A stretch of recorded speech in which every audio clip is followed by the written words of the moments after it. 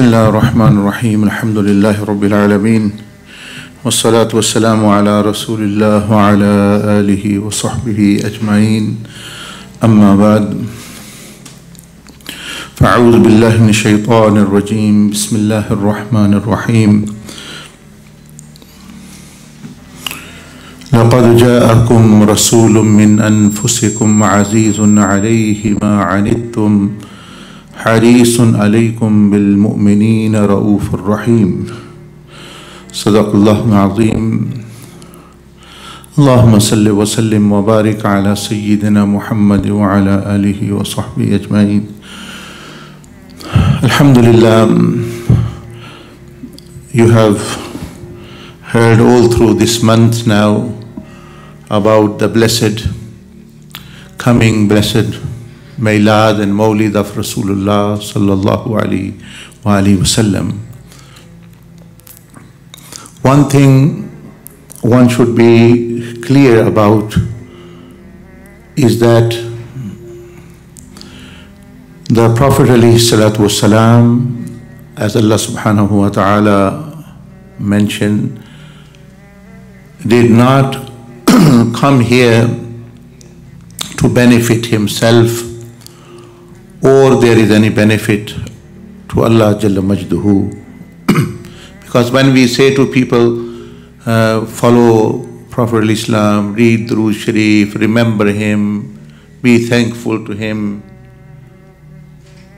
some people by mistake they think that maybe that actually they need something, we need to remember them, etc. We need to, they will get something if we do not, etc., etc. They fall into this that they need, and we think, okay, our actual life is that what we are doing, living our life and working and caring for family and fulfilling, okay, we should do, we should give something to them as well. In actual fact, this is very wrong thinking, as Allah subhanahu wa ta'ala in the Quran mentioned, because first time when first thought about a person is not correct, then the rest also will actually follow that. There will be no adab, no etiquette. Let's say, for example, you go to a doctor. What is your mindset? People make an appointment, we make an appointment to see the doctor. We are there, we know that doctor doesn't need us. We need the doctor. So people are making appointment, people are making sacrifice, people are thankful, they are very, very appreciative that the doctor sees them and he treats them. Similarly, if we need a lawyer, or we have, for example,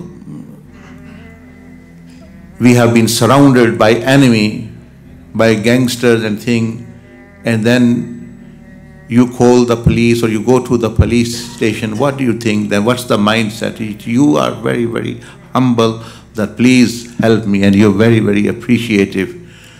And you're willing to wait, you are willing to, and after that you are very thankful as well. Why? Because actually you know that the doctor doesn't need you, the lawyer doesn't, he is doing whatever he is, another person will come, I need them. So you have a different mindset.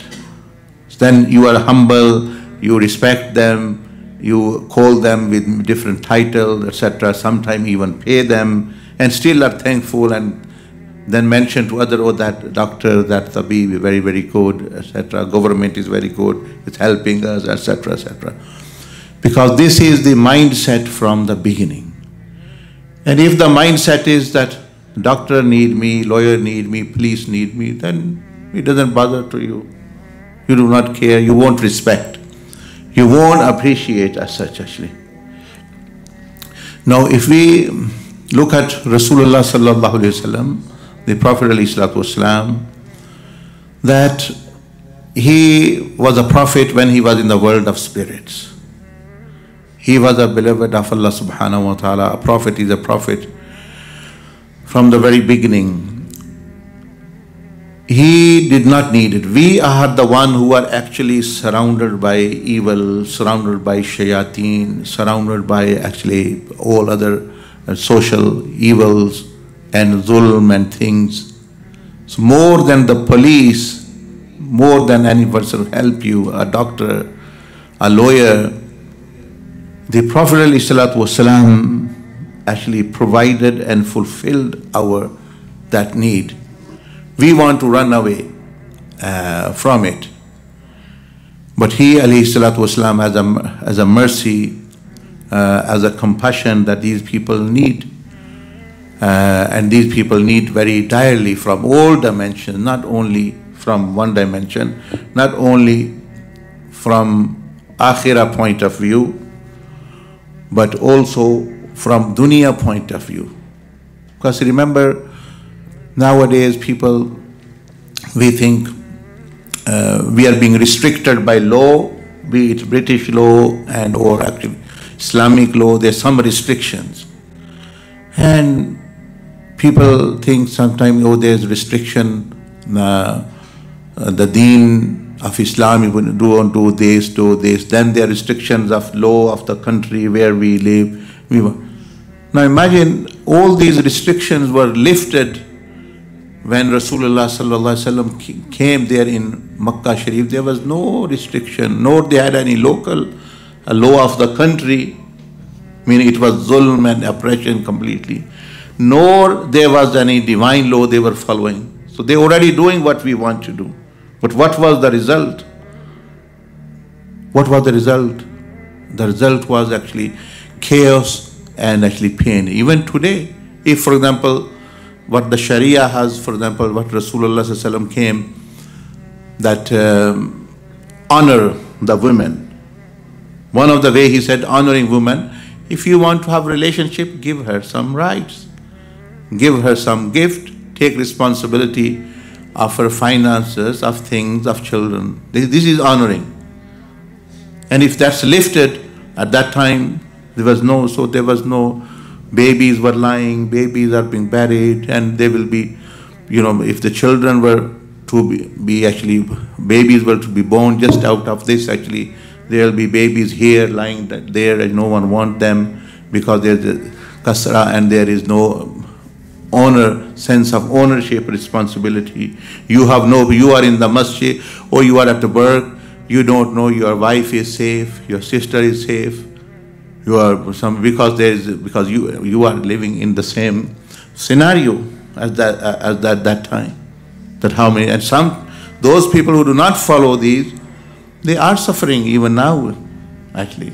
They are suffering now as well. There is no peace. They have a wife, he might leave them tomorrow. They have a girlfriend. If she sees a good car with someone, she's going with him. This and that, husband is leaving for those who are suffering day and night, actually. Then there will be no family, no uncle, no, etc., etc. This is just an example I'm giving. So, whatever some people want freedom, they say we are restricted by Sharia. What Rasulullah wrote is a mercy, is actually is a life, is peace in there. And if you want to see without it, then already when the Ayyam of Jahiliyyah, there were no restriction. People already saw why they came up with all these laws. Even worldly terms as well, countries, they have actually law and things as well. So one of the mindset which one should have, that I need the Prophet ﷺ and he is a favor upon myself and I should be looking what I should be learning from him, rather than ulama, others saying, oh please follow the Prophet, or please appreciate. It's as though they need something from us, or we are doing a favor to them. So this mindset is very, very important. More than your parents, you need Rasulullah sallallahu alaihi wasallam. More than your doctor. If you don't have, what will happen? You will die, you do.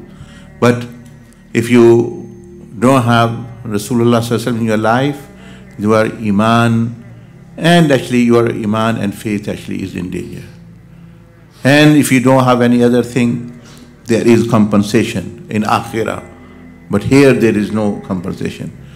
So one should be eagerly and passionately trying to find out and figuring out that what Rasulullah sallallahu alaihi wasallam have mentioned, because that's 100% for our benefit. 100% for our benefit. As Allah subhanahu wa ta'ala Jalla Majduhu in the Quran mentioned, Man amila salihan fali nafsi, that all the amal Rasulullah sallallahu alaihi wasallam mentioned about the good deed, they are for your benefit only. وَمَنْ أَسَاءَ فَعَلَيْهَا, and whoever does not follow it, whoever follows the other, they are harming themselves. They are torturing as though they themselves. They are as though disgracing themselves. So when this mindset, this thought, this aqidah, this belief comes in the person that I need the Prophet of Islam, he's doing a favor upon me, I am not doing any favor, then like Sahaba Ikram Rizwanul Ajmain, you will be after even the smallest thing what the Prophet of Islam did, and will do out of love, out of yearning and thing. And as you know, when the Prophet of Islam came, in anywhere in the world, there was no such thing as universal human rights and all these animal rights and women rights and things. Wherever the world, East, West, European or Western countries, whatever they're taken one lesser or more from actually there, from those laws. Still some are not been adopted, but some have been adopted, be it women rights, be it animal rights, be it human rights. But okay, it's understandable, they are not Muslims, they do not believe, but they still take many things.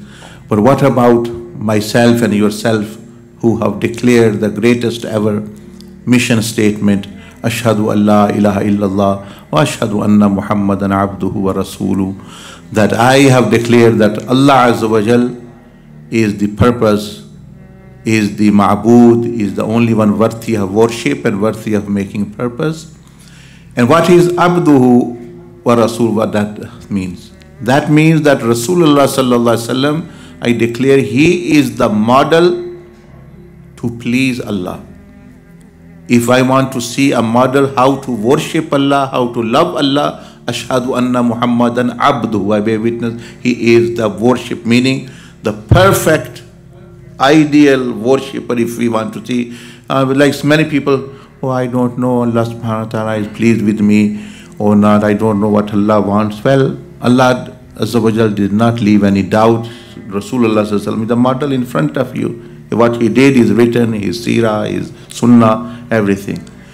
Wa rasulu, and he is the model. Why? Because he is the messenger of who you have declared your God. Ashhadu an la ilaha illallah. So la ilaha illallah, the purpose of life, and Muhammadur Rasulullah, the way to achieve that purpose of life. And one mindset which I have just mentioned to you, that the more a person will feel and believe and will be clear that I need, the more actually they will benefit.